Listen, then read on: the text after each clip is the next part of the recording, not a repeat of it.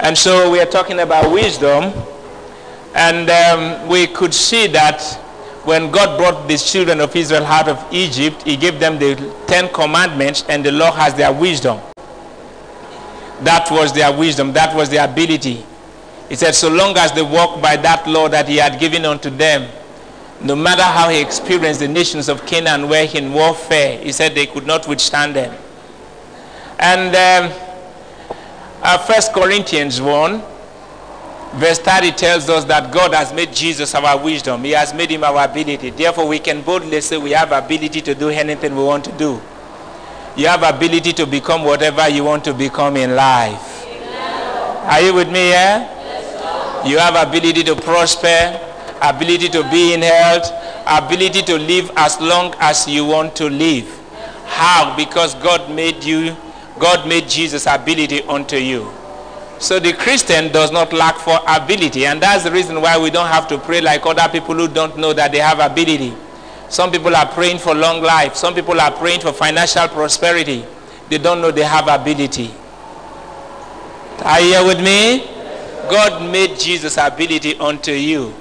And that's why I told us that from the beginning, financial prosperity does not come with prayer. It does not come with fasting. It comes with simple obedience. God says give that thing to somebody and you don't want to give it. That means you are preventing your prosperity. Are you with me, yeah? Yes, sir. Hallelujah. Hallelujah. Hallelujah. I know that mighty men are emerging in this place in Jesus' name. Are you here with me? Okay, so today we want to talk about the 7 pillars of wisdom. 7 pillars. 7 pillars. Pillars means mighty, sustaining, weight-sustaining structures. And we already know that wisdom is ability. And the word of God is wisdom. Amen. Amen. That's why John said in the beginning was the word was with God, and the word was God. And the word was made flesh. So Jesus, who has been made wisdom unto us, was the word of God before he came into this world. And that is why when you walk by the word of God, there is nothing you cannot achieve in your life. Absolutely nothing. No reason to be agitated and to be afraid. Amen. Amen. Hallelujah. Amen. So God made Jesus our wisdom, and Jesus is the word of God. So we want to talk about the 7 pillars of wisdom. That means that the 7 pillars of wisdom could be 7 basic things. Very basic and indispensable that God wants you to know about his word. Since wisdom is the word of God. 7 basic things. Columns, bulwarks, weight sustaining structures, pillars. This house is, we are conveniently on the 2nd floor of this house because we know that this house has good number of pillars sustaining it. So we are not afraid of it being collapsing upon us. That is the same way these 7 pillars of wisdom will make you to be mighty. Amen. Hallelujah. Amen.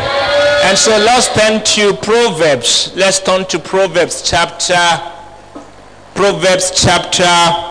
9.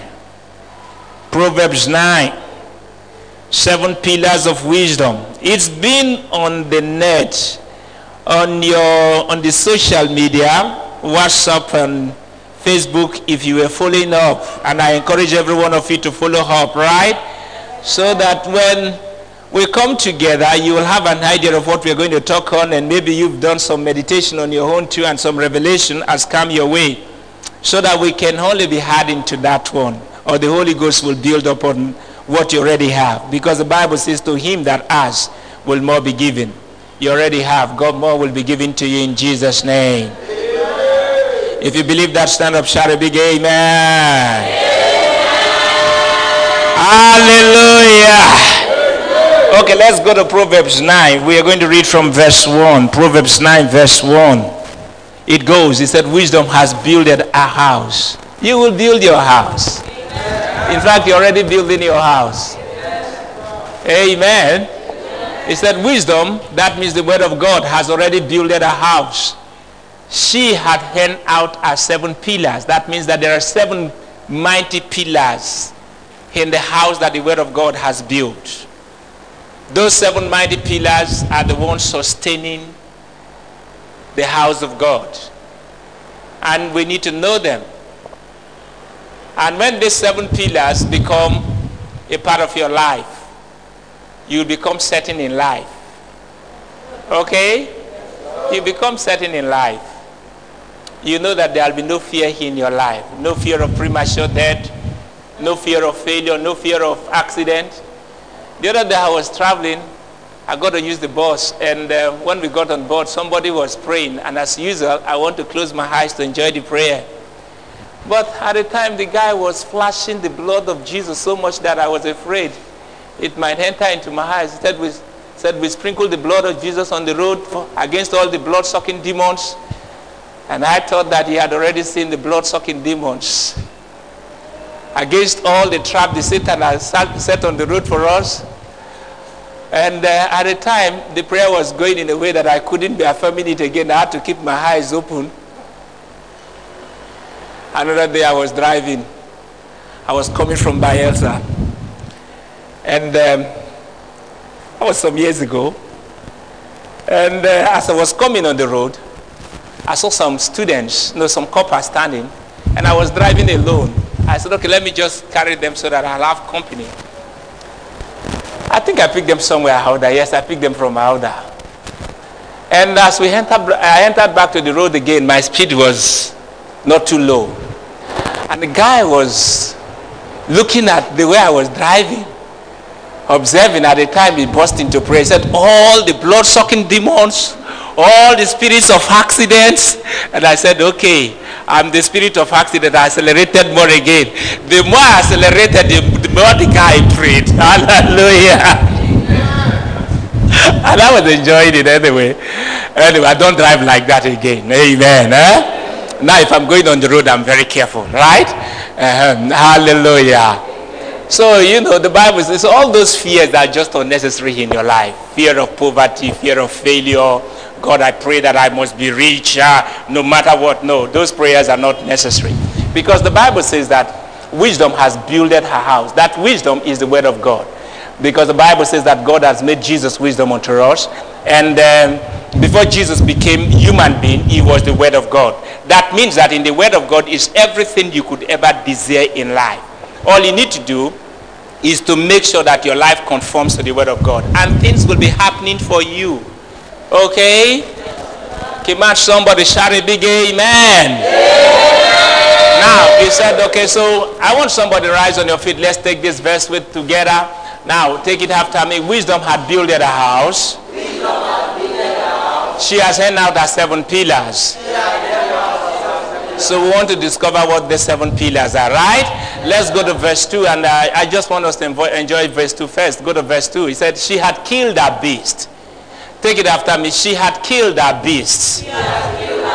She had mingled her wine. She had also furnished her table. And you've been invited to the table. Hallelujah. Now, okay, so let's go there. Yeah, I want you to... Now, so the Bible says here that wisdom has built her house, and she has earned out her 7 pillars. And today we want to look at the 7 pillars that are sustaining the house that wisdom has built. And we already said it sufficiently that wisdom simply means the word of God, because the Bible says in the beginning was the word was with God, and the word was God, and the word was made flesh. So before Jesus entered into the world, he was the word of God that entered into the world. So if we say that wisdom has built a house, the Bible is simply talking about, the word of God, the completeness of the word of God. And she said, the Bible says that she has earned out her 7 pillars. The word 7 is, the number 7 is a perfect number. It's a perfect number. That means it's complete. In other words, what God is saying is that the word of God is now complete. Are you with me here? It's now complete. For example, the other day I was praying and the Lord told me that he's raising up 7 millionaires for me in the church here. Amen. And, And I said, Lord, he said, yes, I'm raising up 7 millionaires for you here. And I was thinking that there was going to be 7 physical persons who are going to be millionaires. But then, no, that's not what he means. He said, look, everybody that takes the word of God and walks by it is going to become mighty in this place. Amen. Nobody will make boast of money around you. Amen. Hallelujah. Amen. And I believe what God told me. So now let's go back to verse 1 again.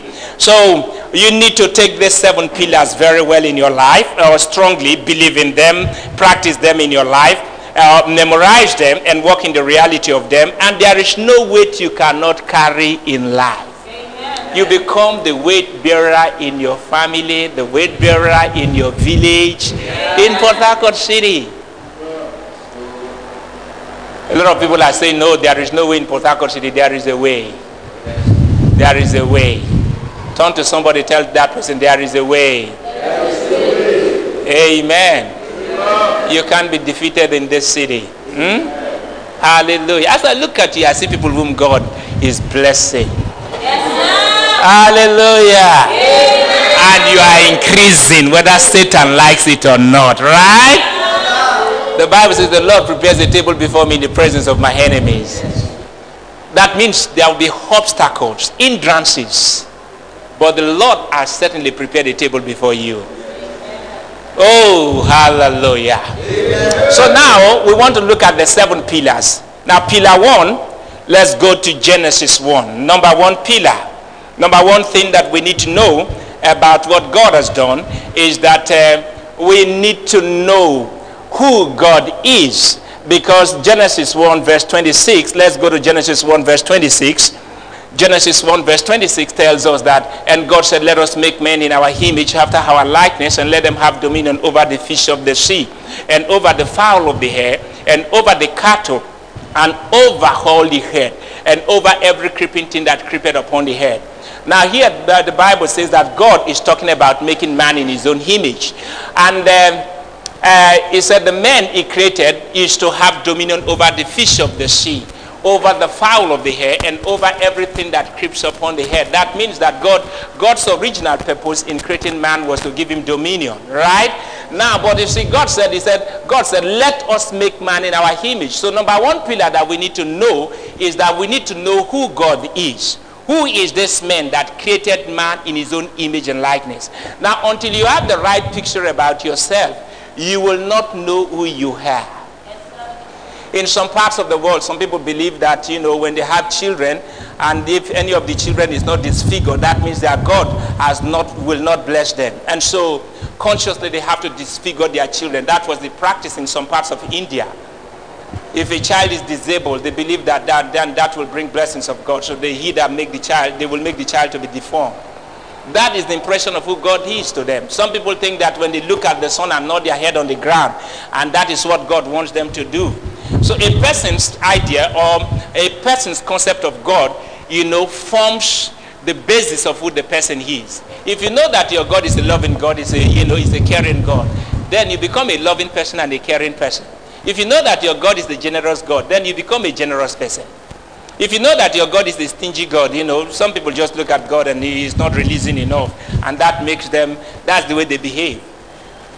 Hallelujah. So, what does the Bible say? God said, let us make man in our image. So first thing is that if we have to understand who man is or who you are, we must understand who God is. And who is God? Now let's go to Genesis 2 before we'll come back here so that we will understand who God is. We know him. In the Bible says that even the animals in the forest have the consciousness that there is God. So having that consciousness that there is God is not enough. You have to know him. Now, are you with me here? Are you with me here? Hallelujah. Okay. Now look at verse 4. Verse 4. Or let's read from verse 1. Or let's read from verse 1 to verse 4. And it said, thus the heavens and the earth were finished, and all the host of them. And on the 7th day God ended his work which he had made, and he rested on the 7th day from all his works which he had made. You see, you are entering into a period of rest in your life. Amen. You'll no longer be struggling for anything in life. Hallelujah. Hallelujah. And these are the things that will make you to live a rested life. A life that you know that you are making your way no matter the circumstances. You know, because that's the kind of life God wants us to live. To be leaders. He said, let them have dominion. And you know, verse 2 says that on the seventh day God ended the work which he had made. 7 again here. That means 7 is a period of entering into rest. Perfect rest. And that is why when these 7 pillars of wisdom become real to you, you will enter into rest in your life you never thought could have ever been possible in your life. Are you with me here? Yes, sir. Oh, you will not be praying some kind of prayers. God, I want to sleep and wake up in the night. And you know, somebody slept and woke up the following morning and said, God, I thank you because I woke up, all my children, my wife, my husband, everybody is alive. Those selfish prayers.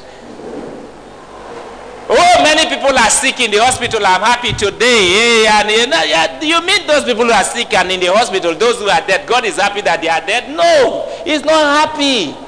He's not happy. He does not want us to be selfish in life. Those prayers are actually prayers of selfishness. Being narrow, parochial. We are not seeing the broad picture God wants us to see. And so long as you are praying those prayers, one day those problems will come your way. Job every day was praying. Every day the children had their birthday and they celebrated because he was a great man and the children had enough to eat and celebrate. After every celebration, Job will take some animal to God. He said, God, please, I don't know whether my children have committed any sin. Look at the blood and forgive them. He was praying like that. God said, okay. Job's prayer, Job is not, you see, the Bible says Job was a righteous man, but he was not having, you know, that intimate fellowship God wanted him to have with him. That means Job was not rested. When those problems started happening, you know, the children dying, wealth going and everything, you know what Job said? He said, hey, the thing I feared most has come upon me. Why? Because he said, I was not at rest, yet evil found me. But we are entered into rest. Are you following me? Are you following me? Hallelujah. That's what the Bible said. On the 7th day, God ended his work and he made his work which he had made, and he rested on the 7th day. That's why I'm taking time to share the 7 pillars with you. 7 pillars in the word of God that will make you mighty, formidable. You become like an ocean liner. You can't enter into creeks again. You become mighty, right? And you are just going your way. You are not turning back for anything. You turn back for no Satan. I assure you there is a mighty place for you in this city. Not only in this city. Listen. They are not only in this city, beyond the borders of this city. Amen. If you believe that, stand up, shout a big amen. Hallelujah. I said you have entered into rest in your life. And this rest is becoming more and more real to you. Whoa. Now verse 3. Let's go to verse 3. Verse 3 says, and God blessed the 7th day and sanctified it, means set it apart, because that in it he had rested from all his work, which God created and made. Verse 4. And these are the generations of the heavens, of the heavens and of the earth when they were created. In the day that the Lord made the heavens and the earth. I want somebody to take verse 4 with me and take it louder than I do. These are the generations of the heavens and of the earth when they were created. In the day that the Lord God made the earth and the heavens. Now, let's look at something here. I want you to know something here now. He said, these are the generations of the heavens and of the earth when they were made, when they were created, in the day that the Lord God made the earth and the heaven. And remember, we're talking about knowing the Father, knowing who God is. Now, you see, in Genesis, the Bible says, in the beginning, the Bible says that God said, let there be light, and there was light, and God said, let us make man in our own image. So we were only hearing the word God. Now, that word God is not specified to Jehovah God himself. That word God is Elohim. Elohim is the plural form of the word God in the Hebrew.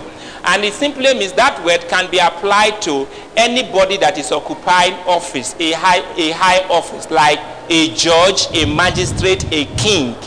Okay? So that word is not specified to, it's not specified to God alone. For example, anybody that is occupying authority, that word can be applied to. That's why in the book of Psalms, the Bible says that, I said ye are gods. In fact, in that place, the word was even applied to human beings. Jesus said you are gods. It simply means that you are people with dignity, with authority.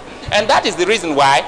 Okay? So, but now it says here, it said, these are the generations of the heavens and the earth when they were created in the day that the Lord God. Now, what makes this particular God we are talking about different from every other God is the word Lord there.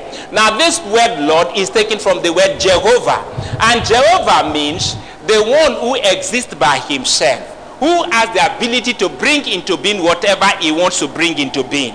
Now, the difference between we and Jehovah God is that we are created gods. We are people created in his own image and likeness, in his own class. Hallelujah. But in his case, nobody created him. He lives by himself. The ability to live is on his own. So now, what the Bible is saying is that in the day, the self-existent one who has the ability to bring into being whatsoever he wants to bring into being, made the earth and the heavens. So what the God we're talking about is the one that created the whole universe that we are talking about. We're not talking about that one that somebody has in a hidden corner in the room. We're not talking about that one that somebody puts in the hand that this is my God in the name of one church. We're not talking about that one man that the picture is there and when you get inside there. No, we're not talking about that one. Now listen, the moment you confine yourself to these ones that are made, even the ones that are made by God, that means you've begun to underprice. Underprice means the value. That means you've come down from your exalted place to a lower place. And that was the sin that Adam committed. God created man. He said, man, I'm creating you. I'm putting you in my own class. In other words, he said, now I'm giving you the whole head. I give you dominion. Whatsoever you say is final. Oh, and now your word is becoming that. Whatsoever you say becomes final in your life. Hallelujah. And then Adam now listened to Satan, then had handed over the world to Satan. Why? Adam demeaned himself. He brought down himself from that exalted place where Jehovah God had put him to a lower place. And that was the beginning of the human problem. And it's still happening today. Some people have put themselves under sickness, under lack, under disease. One thing, in my family, nobody lives long. Nobody lives even up to 50 years. Oh, I don't know. In my family, nobody. You're bringing down yourself under that cloud.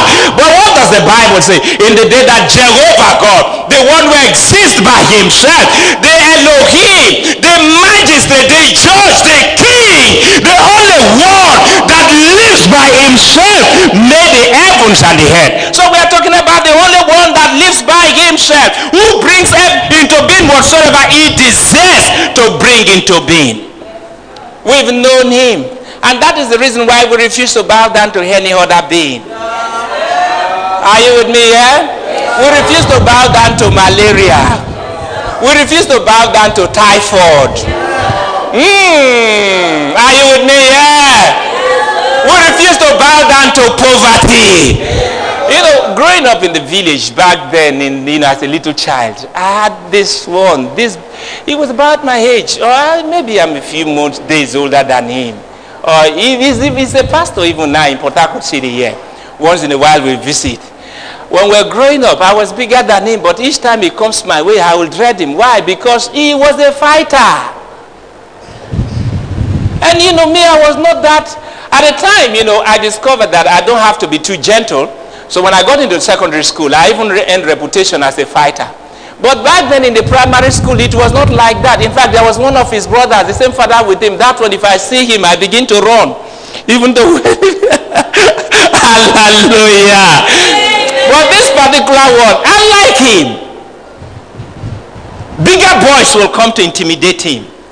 But Labara, or David as we call him, will not accept. He will fight his way through. He will fight his way through. He will not cry going to the mother, "Mommy, no, no." David will fight his way through. He was small, okay? But he would fight his way through. You see, there are some things you know in your life that enable you to fight your way through. You can't just accept that authority again. It doesn't that word does not become final in your life. The way the doctor gives you can't become final in your life again. Am I talking to somebody? You see, the doctor's discovery is according to the senses. He's done something. He's tried. Some people say the doctor is telling a lie. He's not telling a lie. He's telling you what he found. The doctor is not telling you a lie. That, the other day I was talking to somebody and she said, it's the doctor that knows what he's saying. But if you didn't believe him, why did you go to the doctor? In the first place, you went to him and he told you what he discovered. But listen, now if I'm owing somebody 5,000 naira and suddenly you send me 10,000 naira, that moment I am no longer a debtor to that person I'm owing. In fact, before that time when I want to pass by that person, and the other day I was going to somewhere with one of my friends, he said let's not pass this way, let's pass the other way. He said let's pass the other way. And I said, no, this road is short. I know, Pastor, I know why I'm telling you, let's pass the other way. Hallelujah. Hallelujah. Then we got to meet our friend, and when we're coming back again, the friend said we should still pass the other way. So the friend asked him, he said, why? He said, I'm owing that lady 2,000 naira. He said, is that the reason? And so the friend brought the 2,000 naira and paid for the money. And when we're going to pay the money, my friend now walked like this. Because he knew that already the ability to walk straight before that person had come his way. Yes. Okay? Malaria had been defeating you.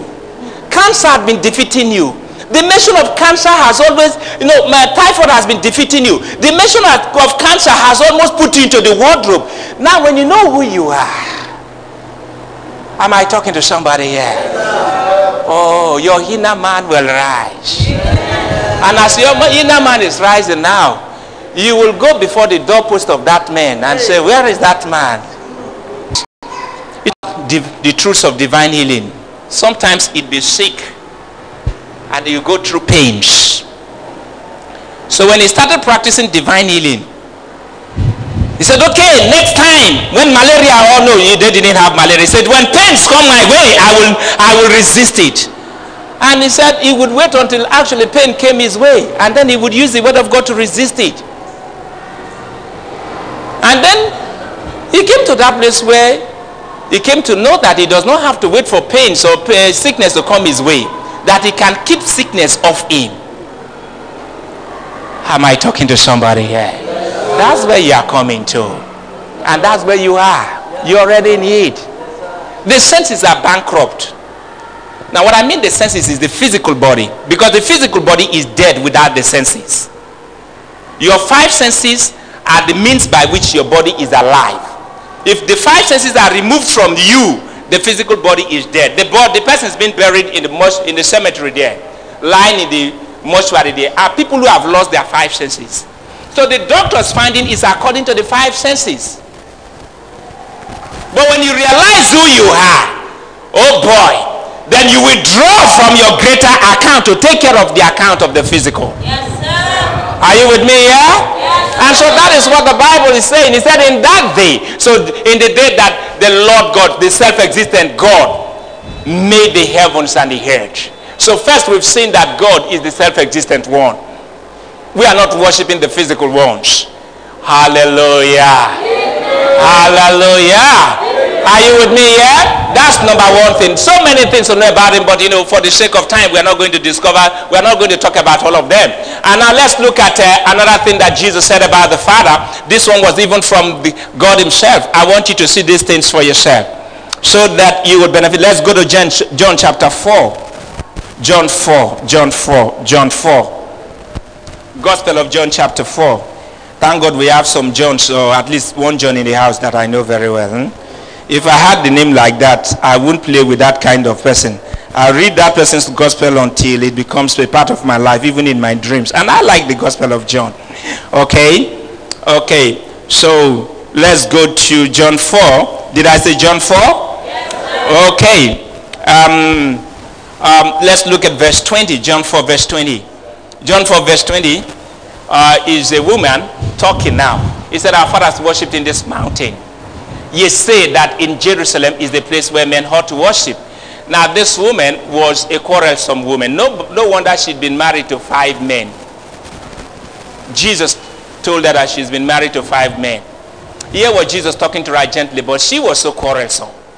She said that our fathers worshipped in the mountain, and ye say that this is the place where men ought to worship. Now go to verse 21. And he said, Jesus said unto her, woman, believe me, the hour cometh when ye shall eat neither in this mountain nor at Jerusalem, nor yet at Jerusalem worship the Father. Now note what Jesus called God, the Father. Verse 22. Verse 22, he said, ye worship, ye know not what. We know what we worship, for salvation is of the Jews. Verse 23, but hour cometh, and now is when the true worshippers shall worship the Father in spirit and in truth, for the Father seeketh such to worship him. Now verse 24, I want somebody to rise on your feet and take verse 24 with me. Now take it after me. God is a spirit, and they that worship him must worship him in spirit and in truth. Take it after me again. God is a spirit, and they that worship him must worship him in spirit and in truth. Now you may be seated. Now you can see that Jesus is talking about God here, and the first thing he called God is Father. Now so we discovered that this Jehovah God, who created the whole universe, who has the ability to bring into being whatsoever he desires to bring into being, the self-existent one, is a Father. Are you with me here? He is a Father. He wants you to see him as a Father, because Jesus called him the Father. And then he said that God is a spirit. He said God is a spirit. That means that God is not a physical human being.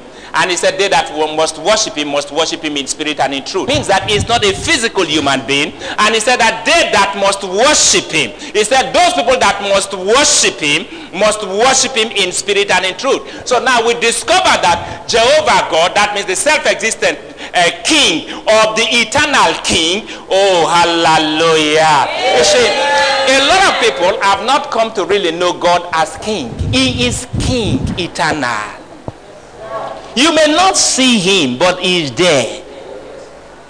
And that will do you very well. That will make you to obey the laws of God. When I talk about the laws of God, the word of God. For example, if I'm passing by the policeman, I don't have to throw something on the ground, because I don't know what, he might arrest me for, for littering the place. So when I'm passing by a policeman, I have to be very careful. If I'm driving, and I was driving anyhow, and when I get to a policeman, I have to make sure that my driving is neat. Why? Because that policeman is watching me. If I did anything that does not conform to the law, I could be arrested. But the God we're talking about is the self-existent one. Whether you see him or not, he is seeing you. And the Bible says, lo, he is with you unto the end of the world. Now, he is with you unto the end of the world does not mean that he's there to observe every mistake you do. No, that's not why he's there. He wants to be in fellowship with you. He wants to provide for you. He wants to give you ideas. He wants to be talking to you, right? So, you see, the Bible says that the self-existent God that we are talking about is the Father. And he is not a physical being like my father, who is at a local environment right now that I could not see him. Now, but this God we are talking about cannot be localized. The spirit. Am I talking to somebody else?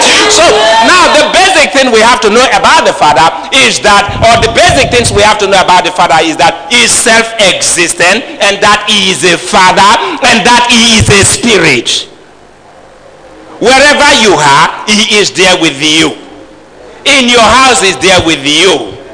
Okay? You have to know that very well. He is a spirit. Hallelujah. Hallelujah. I left the house for service this morning before it was about 10 minutes to or thereabout to 6. And as I was walking down the road with my son, to where we could get Keke to cross the bridge. He said, Daddy, we are the only ones walking on the road. And I knew that he had some measure of fear inside him. I said, yes, we are not the only ones walking. He said, but we are not seeing anybody. I said, because they will come out at due time too. But they said, no, we're not seeing that we are the only. I said, no, we are not the only ones walking. God is with us here. And he said, yes, God is with us here, but I'm not seeing him. We are not. I said, yes, that's why he is God, that you don't need to see him. And that's the problem a lot of people have. That contained the 10 commandments of God. And then the glory of God was resting upon that ark. But Balaam tried to catch them. The more he tried, he couldn't catch them. You know what finally Balaam said? He said, there is the shout of a king among them. Oh boy, that king was not physically seen, but Balaam was perceiving the spirit of the king. He perceived by his spirit that there was the shout of a king. Well, can you imagine? Even the Israelites who were there in the congregation did not know that Jehovah God was there with them. But a prophet outside them could see that a king was among them. And he said there was the shout of a king. Oh boy, wherever you are, this one that is a spirit who exists by himself, he is with you. Am I talking to somebody here? He is with you. No reason for fear.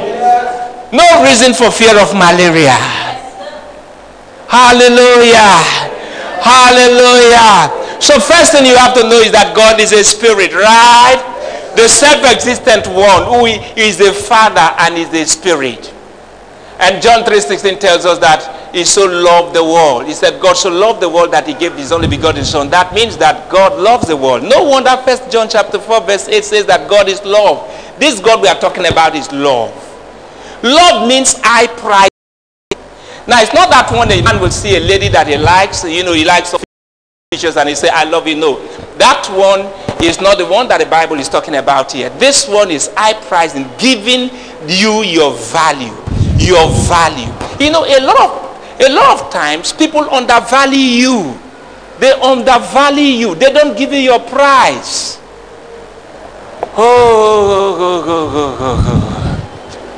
Are you with me here? Yes, sir. They don't give you your prize. Family, this is the problem that is running. Nobody ever prospers in that family. And I see that what happened to your great-grandfather is about to happen to you. That means that person is not prizing you well. He's underpricing you. He's not giving you your real value. Are you with me here? In my family, everybody suffers from BP. That person is not pricing you well. He's not giving you the real value. Love means to give you the value. God values you. He esteems you. He prizes you. How does he prize you? He said, the Bible says, for God so loved the world that he gave his only begotten son. Now, God was not talking about the physical universe there. He was talking about the human race. He so loved the human race. That means he's so esteemed. He's so prized. The human race was so... No, he's not even talking about the human race. He's talking about you in person. You are so important to him that he gave his only begotten son for you. So your value, am I talking to somebody here? So your value in the sight of God is the value of his son. Now listen. If I bought actually somebody bought this phone for me and it was with some good sum of money bought it for me. Now each time I pick up this phone to use, I am not seeing the phone itself. I'm seeing the amount of money that was put into buying that phone for me. So the value of that phone to me is the value of money that the person who bought the phone for me put in buying it for me. So when the Bible says God is love, that means that God is high pricing. Am I talking to somebody here? It does not demean you. It talks you that. He gives you your own value. He tells you that you are bigger than malaria. He tells you that, look, I have given birth to you. He tells you that my nature is inside you. Now, oh boy.